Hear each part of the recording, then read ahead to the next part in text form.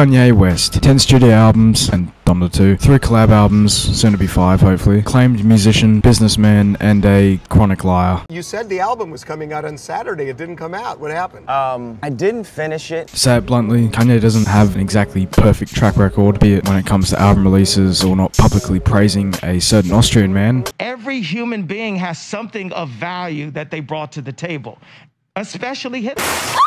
Anyway, let's backtrack to August 2023. Rumors started speculating that Kanye was working on an album and that music was quote-unquote coming real soon. On the 23rd of October, Ty Dolla $ign I likes to give my dig sucked. revealed that he was working with Kanye for a collab project. Now, personally, I barely knew who Ty was. I heard his voice on some songs, and Kanye had already collabed with him in the past on songs such as Janya Part 2, Real Friends, but I never really listened to him, I just knew his voice. So, I was a little bit worried, a bit nervous, a bit anxious. Regardless, they were holding a listening party 11 days later on the 3rd of November to preview upcoming songs from their new album, but that listening party was eventually cancelled altogether.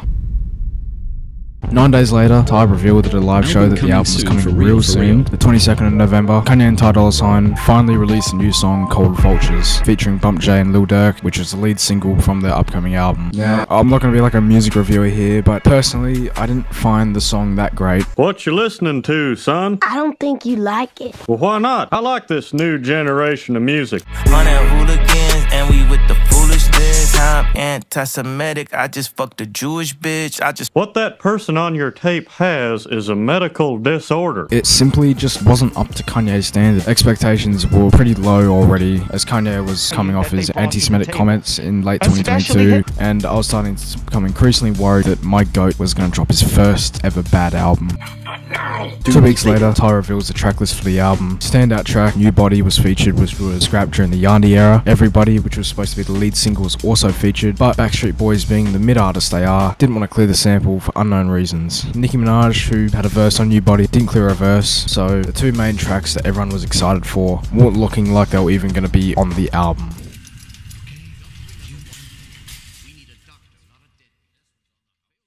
Eventually, the album name itself was revealed and it was called Vultures instead of the previous eponymous name. And eventually, one of Kanye's representatives said that the album Vultures was going to drop on New Year's Eve 2023, but that didn't happen. On the 21st of December, it was pushed back all the way to the 12th of January. And then again, the date was then pushed back to the 19th of January and yet again to the 9th of February. And I genuinely started thinking that the album was never going to come out.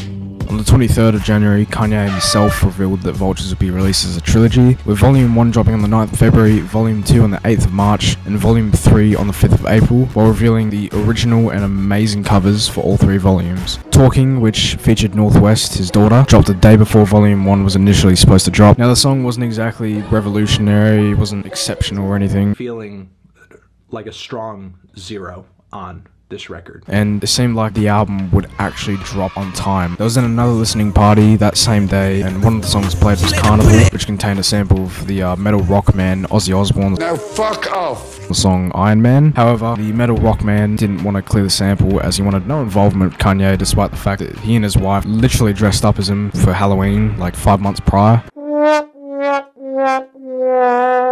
Kanye himself then said that the album was going to drop in the next 24 to 48 hours.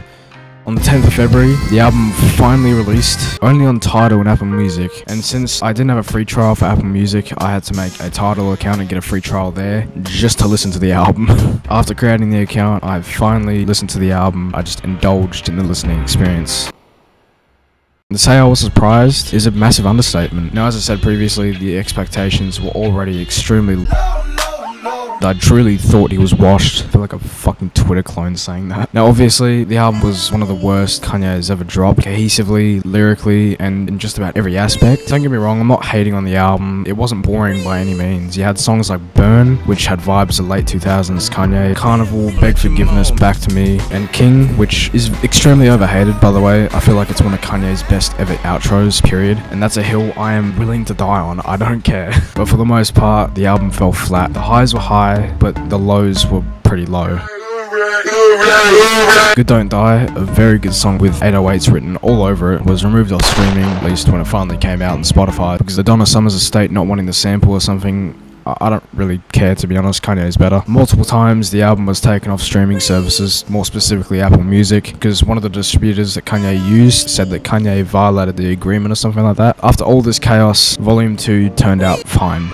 Now, after Volume 1 dropped, everyone was expecting Volume 2 to drop on the 8th of March. Are you delusional? March 8 eventually rolled around. It was 11 PM for me. I was patiently waiting for the album to drop, and it just didn't. When asked about it, Kanye said he was in the lab to a fan page called Yay Fanatics. Remember that name, by the way. The next day, Kanye revealed the album cover, which was literally just the Vultures 1 cover, but with Ty on it instead, and holding a photo of his incarcerated brother. Another listening party happened, songs were played, and someone at said party said that the album was set to drop in 4 or so hours. Trackstar, who is an engineer for Kanye, teased the album by saying "Stand By," which he also did for Volume 1, and it dropped a few hours later. So we had a valuable source saying it was going to drop. Everyone, yet again, expected it to drop in 4 or so hours. It didn't drop, and it wasn't going to drop anytime soon. Gotcha. Kanye started to conversate with that same fan page from earlier, Yay Fanatics, and stated that he was going to drop the album on his website exclusively and not drop it on streaming services at all. More listening parties were held, and there was still no sign of the album anywhere.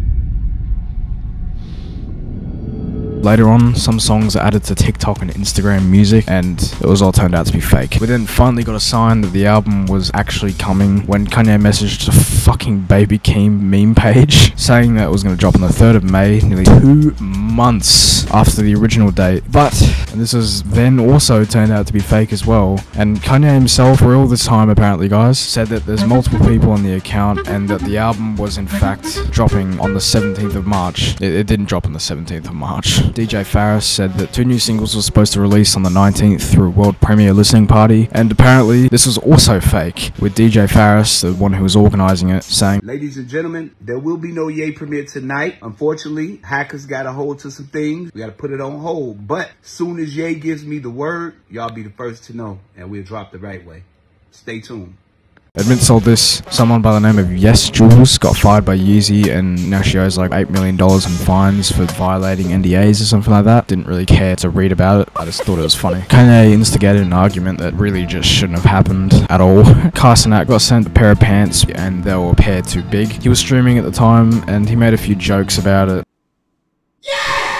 And Kanye just went ballistic at him. Shut the fuck up, I will fucking laser you with alien fucking eyes and explode your fucking head. Kanye's Instagram rampage continued when he messaged Fort Ye. He quite literally makes fucking meme remixes of songs. I'm the new ninja, bitch. I kill newbies on kick. There's other things that have happened that haven't exactly been monumental in this rollout. It's just been so painful for the fans who've been patiently and eagerly waiting for this album to drop. It still seems that the album's a long way away from the listening parties. It seems quite unfinished in some points, but I really do hope the album does come out eventually. You got songs on that album such as Take Off Your Dress, Slide, Gun to Your Head, River, and other songs that are pretty good, and personally I think rank quite high in Kanye's discography. If any positives were to come out of this entire rollout, Carnival ended up going #1, which is Kanye's first #1 since 2011 when he featured on Katy Perry's E.T., and his first solo hit since Stronger, which he dropped all the way back in 2007. Now, I love Kanye, I love his music, but he as a person is a whole different story. He lashes out at fans who just simply want to help and give out ideas, and the constant delays that every single album of his has faced, apart from 808s, is quite hard to defend. Anyway, thanks for watching, I hope you enjoyed the video. Follow my Twitter,